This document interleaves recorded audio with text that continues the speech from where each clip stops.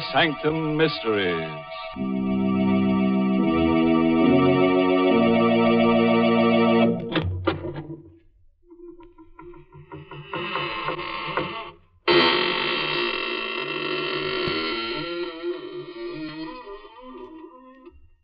Good evening. And welcome once again, friends of the Inner Sanctum. Don't hesitate. Come right in. Once you get used to these grim surroundings, you'll never leave. Nobody ever does. Once you're in, you're out. This is the kind of place that grips you. The kind of place where the bars hold and no holes are barred. So come right in. Your only ticket of admission is your promise not to tell anybody about anything you may happen to hear tonight.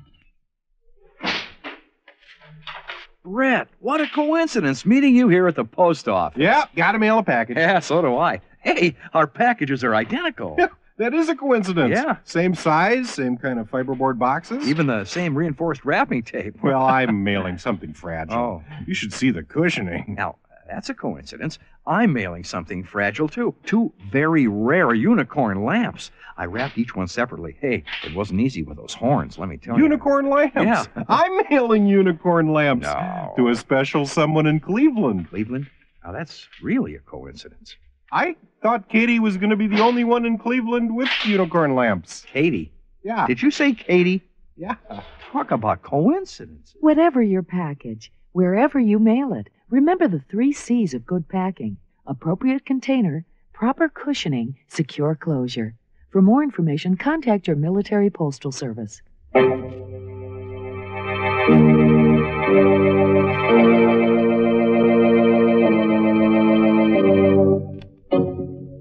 And now for tonight's tale. Lady with a Plan. Written especially for Inner Sanctum by Michael Sklar and Richard Manoff. And starring Elspeth Eric. It concerns a lady living in strange confinement and her fiendish scheme for escape. Moore Penitentiary is a sprawling mass of gray granite on a deserted landscape. To this grim and forbidding place has come a man with a purpose: to visit with Gladys Cross. He's a newspaper writer, and she is tomorrow's feature story. It's not a pretty story. I'll tell it right from the beginning. I'm no stranger to Moore Prison. I was a bride when I first came here, wife of the warden, first lady of Moore Prison. What a laugh. It was a strictly business proposition. Edward got a wife, and I got security, and what I thought was a convenient way of life. But after 2 years of living like a prisoner in a house that was inside the walls of a jail, with a man who was 15 years older than I was, I'd had enough. But Edward had other ideas. Divorce. You don't mean a word of it, Gladys. Stop telling me what I mean. Will you give me a divorce? When you're feeling less excited, we can discuss this sensibly. No, you can't put it off. I've had all I can take. I don't understand you, Gladys. I've been a model husband. Model husband. You've treated me the way you treat your prisoners. You don't beat them. You grind away at their nerves until their minds are so much mush. I'm getting out before it's too late. You're staying here with me where you belong. If you won't give me a divorce, I'll leave without it. Gladys, don't be a fool. No matter where you go, I'll bring you back. And I don't want to hurt you. You can't threaten me. Not you, my dear. I'm thinking of him. Him? What are you talking about? So there is a man. You're inhuman. No, dear. Just a model husband. Trying to keep his home intact.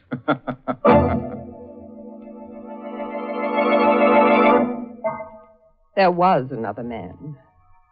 Stephen Bromley and I were in love, drawn together by a hate for Moore Prison.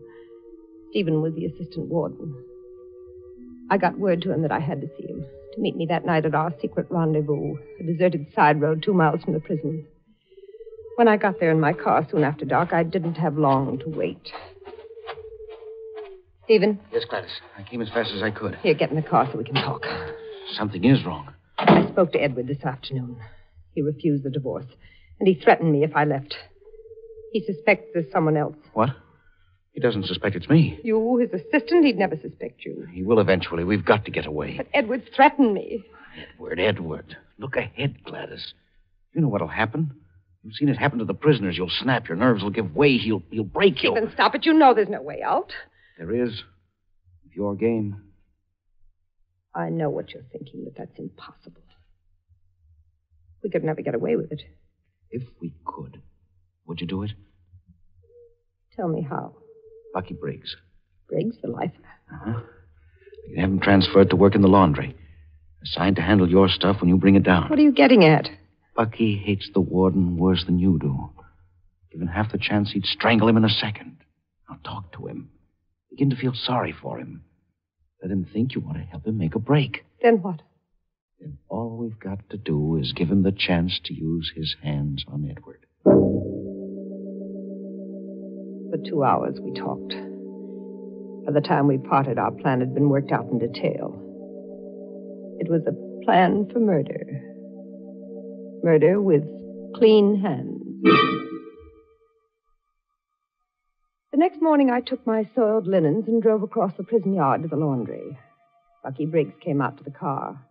He didn't even look up at me. Where is it? In the back of the car. Here, let me open the door for you. I've heard quite a bit about you, Briggs. You want to take your fresh stuff home? But I don't really believe what they say. Look, lady, the warden needles me enough. I don't have to take it from you, too, see? Well, I don't know what you mean. You want your fresh laundry, don't you? In a minute. I just want you to know that I'm interested in your case, Bucky. So's your husband. Get your laundry now. All right, Bucky. The seed was planted. All it needed was time. I began to plan the visits to the laundry in advance. The remarks I would use dropped intimately and at close quarters out of the earshot of others. And after a month, it came like the fulfillment to a patient prayer. I was at the laundry waiting for Bucky to bring my clean stuff to the car. He came out, stepped into the car, took a quick glance around, and suddenly slipped close to me. It's up to you, baby. Get me out of here, and then it'll be you and me all the way. The deal? I've got it all figured out, Bucky. You don't waste time, beautiful. Give me the dope. Tomorrow, when I come back. Be ready. Check. I'll get word to some friends to pick me up on the outside. Just one more thing. My husband. It'll be a pleasure, baby.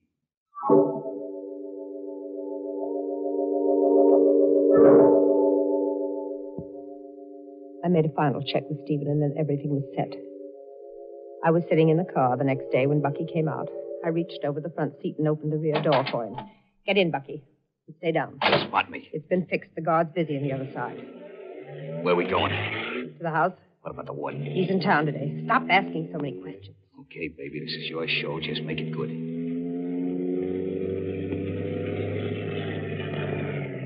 This is the back of the house. Not a soul in sight. Now follow me out. Hurry.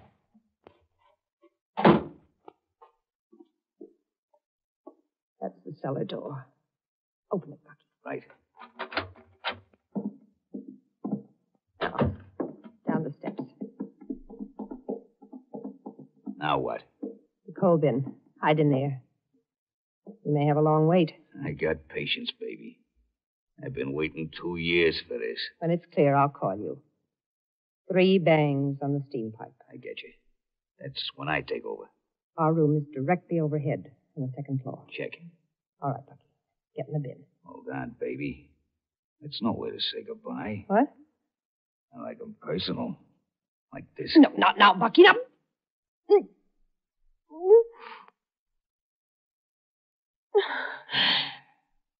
That's more like it.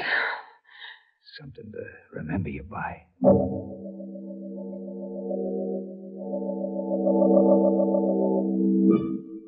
Edward returned an hour later. I was puttering around the dinner table, too jittery to sit and wait for the commotion to break. And then, quicker than I expected, it happened. Siren. That must be the break. They know they can't get away with a break here. Hello. What the devil's happened? Briggs, form a searching party and wait for me. I'm coming over. Briggs is broken out. Any sign of how he did it? No, but he won't get far. I'll find him. And when I do, I'll break him for good.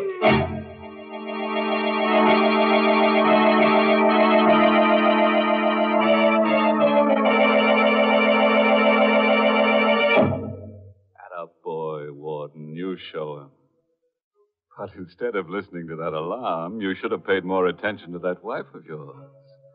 Because that siren is cooking up something that'll be a real scream.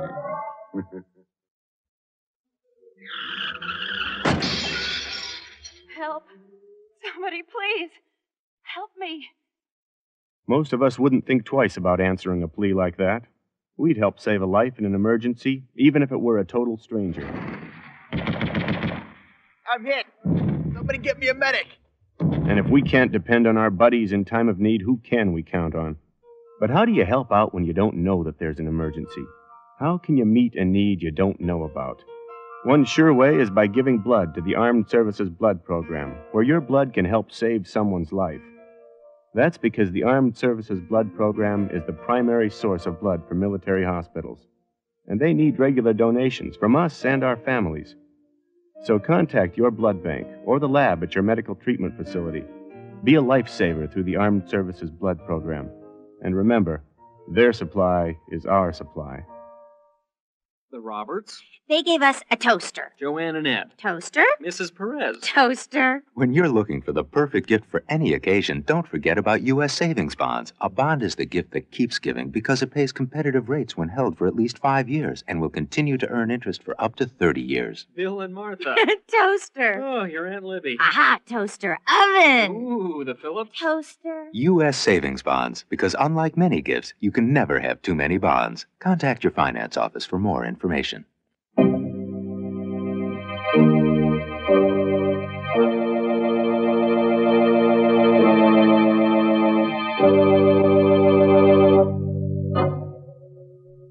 And now, back to Our Lady with a plan. And what a plan. Her husband, Warden Cross of Moore Penitentiary, is searching for Bucky Briggs, an escaped convict. But Gladys has hidden Bucky in the cellar of the house. He's waiting there now to kill the warden. And Gladys, she's waiting, too, for murder.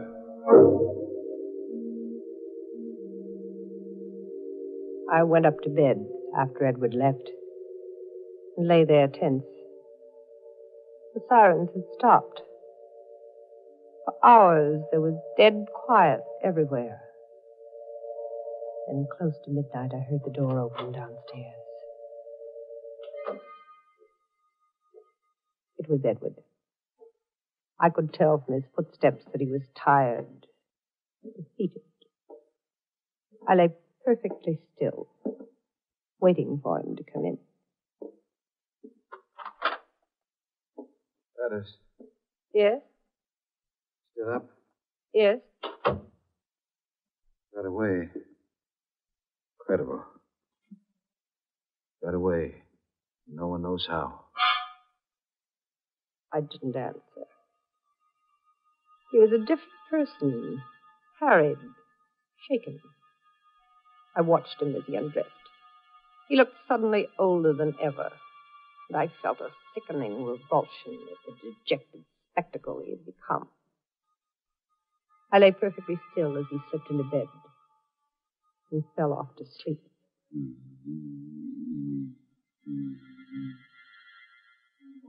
He was fast asleep now. I reached down over the side of the bed for my shoe and softly tapped its heel against the steam pipe. Edward was still asleep.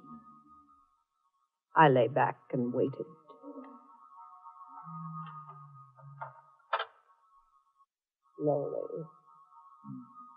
Slowly. And Bucky's silhouette stood outlined in the half-light from the hall. He moved quietly into the room right past me.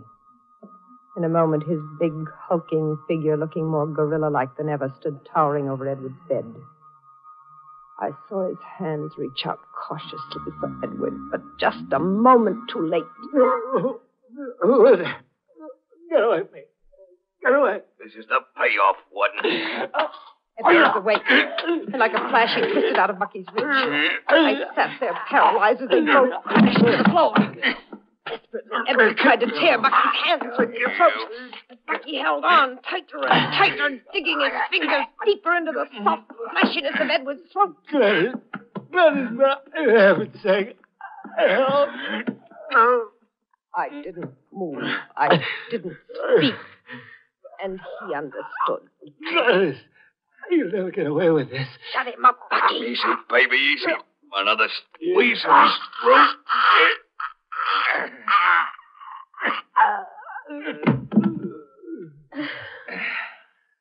There. Just like you wanted him. I want to see for myself. You don't have to. When I twist her neck, stays twisted. Dead. Now get me out of here. There's a rope and a scaling hook behind the cellar door. Check. Stick close to the house until you reach the hedge. Then out across the south wall gate. Check. All right, now go. Ain't you forgetting something? What? Come here. Oh, please, stop, Bucky, please.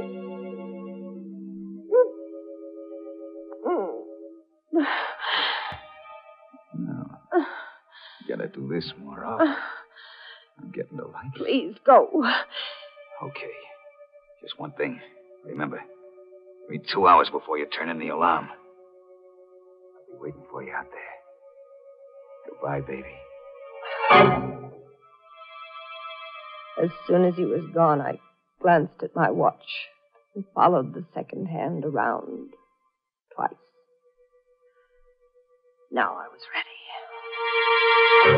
You know, who is this? It's Mrs. Cross. Bucky Briggs was hiding in our cellar all the time. He's killed my husband. What? Do something before it's too late. Which way to go? Toward the south wall. Nice. I put the phone down. My part was over. The rest was up to Stephen in the main tower. I waited 5 seconds, 10 seconds, 20 seconds. Then all of a sudden it came like a million shrieking demons. From the window I saw the long fingers of the searchlights pointed at the south wall. And pinned beneath the glaring lights was Bucky, frantically pulling his way up the rope. I watched as the bullets hit all around him, picking puffs of powder off the stone wall. One of them had to find its mark. Bucky shuddered, slipped, then caught himself. He was hit. He had to fall, but he didn't. Hand over hand, he started up again, higher and higher. He was hit again, but he didn't stop. And then before I could realize what had happened, he was over the top and gone.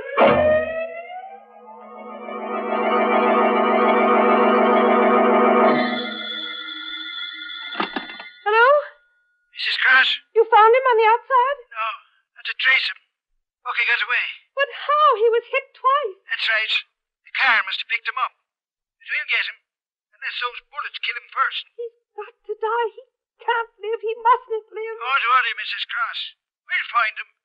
Dead or alive. I hung up, dazed. Now Bucky was out there, waiting for me. The lights, the machine gun. He knew now that I'd double-crossed him, and he was waiting out there to kill me. The next week was a nightmare.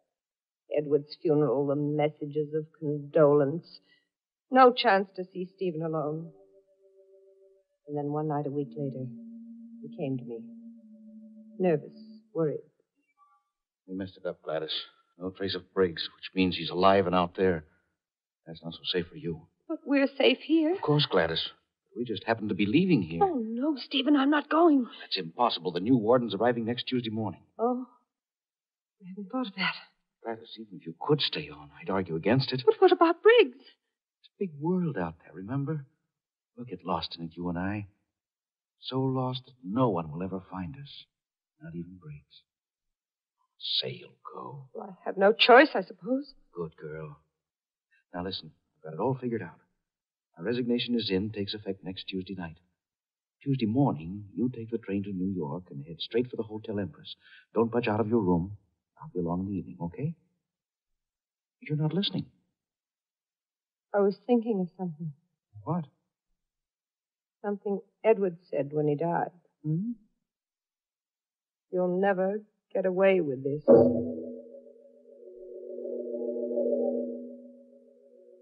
Tuesday morning, I was on the train for New York. It was a short, pleasant trip.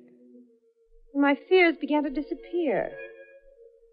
Once I reached the crowds of Grand Central Station, I knew I'd be safe. I threaded my way through the crowd, just one of thousands of people. And suddenly there was a hand on my shoulder. Hello, baby. Bucky. What are you doing here? How did you find me? I've been waiting for you, baby. Like I said. I got friends back there. The grapevine tipped me off when you was leaving, and here I am. But I... The bullets, just like nothing. Takes a lot to stop me. Come on, let's get out of here before some bull spots me. No, wait, Bucky. Just give me a minute. I've got to call my hotel to hold my room for me. Can't wait? Well, if I don't call, they'll cancel it. Okay, but only a minute. Make your call over there so I can keep my eye on you, sweetheart. I don't want to lose you. Bucky had nodded toward a drugstore. It was a slim chance, but it was better than I'd expected. I entered the store, made a quick dash for the other door. I flung it open and raced madly toward the taxi stand. Over my shoulder, I caught a glimpse of Bucky. He'd seen me. Hey, wait a minute. I ran to the cab and jumped in. Hotel Empress in a hurry, and lose that cab behind us.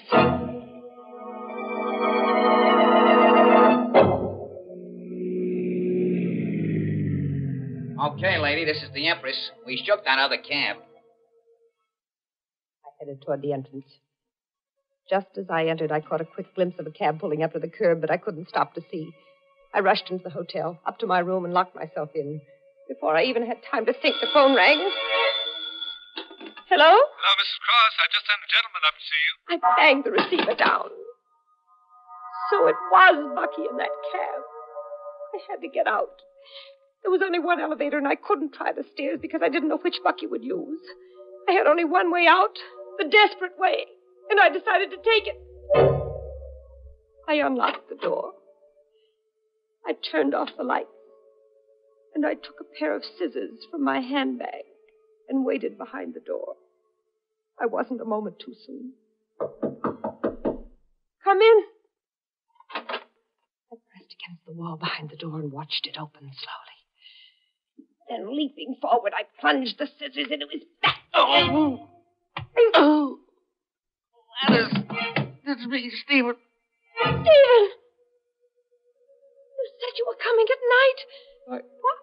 I left earlier to surprise you. Why didn't you phone?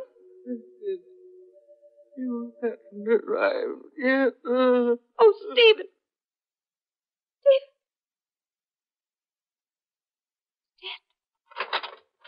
Hello, baby. Bucky! Surprised to see me, huh? Hey, who's that? Steve Bromley. You done him in. Nice work, baby, but why the chase? I had to run. I understand. Screw was following you. Thought you'd lead him to me. Yes.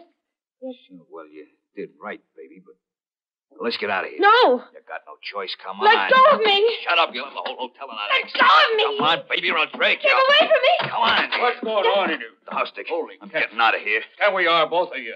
Looks like that guy on the floor. You ain't going anywhere for a long time. Nuts to you. Here, reach, chum. This ain't no toy. Neither is that. Oh, my hand. Now, let's get going.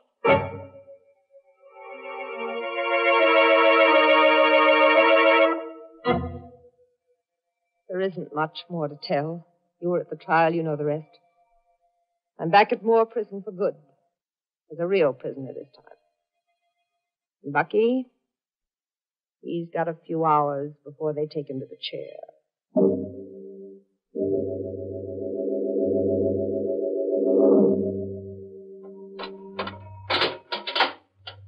Mrs. Cross, What is it? Bucky Briggs is just outside the cell. Due to go in 15 minutes. Wants to talk to you before he goes. To me? All right. Doesn't matter anymore. Thanks. It's okay. 5 minutes, Bucky. And we're just outside. Hello, baby. I don't have anything to say to you. Yeah, but I got something I want to ask you before I go. It's bothered me ever since I was nabbed. All right, ask. Why didn't you leave when I asked you to back in that hotel room? Why? What are you laughing about? As if you didn't know. No, what? If I went with you, I knew it was the end for me. What are you talking about? You wanted to kill me. Me kill you? What do you figure Oh, out? stop acting, Bucky. It doesn't make any difference now. All right, so I double-crossed you the night you escaped. I called the tower exactly 2 minutes after you left. What? So that's how they picked me up so fast. I thought you knew. What a sap. Then what a sap. Bucky! You dirty double-crosser. Bucky, keep away! Oh! Double-crosser. Double-crosser. Get your I'll hand break off your her. neck. Better go, Rick, or I'll shoot. You're too late, screw.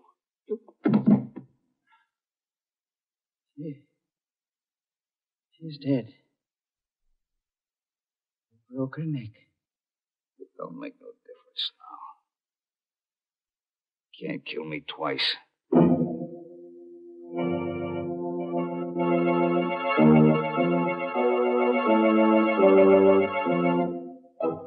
Now there's a nice, gentle character, that Bucky.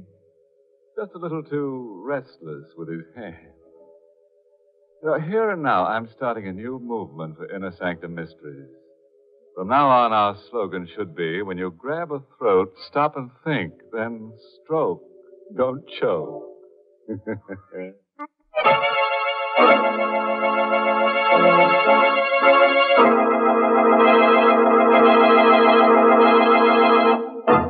Before we say goodnight, friends, here's an epitaph for the tombstone of Gladys Cross. Here lies a good heart rent asunder by a man with a soul full of thunder. Her sweetheart named Stephen tried to help her get even. Now they all live in peace 6 feet under. Oh, by the way, this month's Inner Sanctum mystery novel is I Hate Blondes. Good night. Pleasant dreams.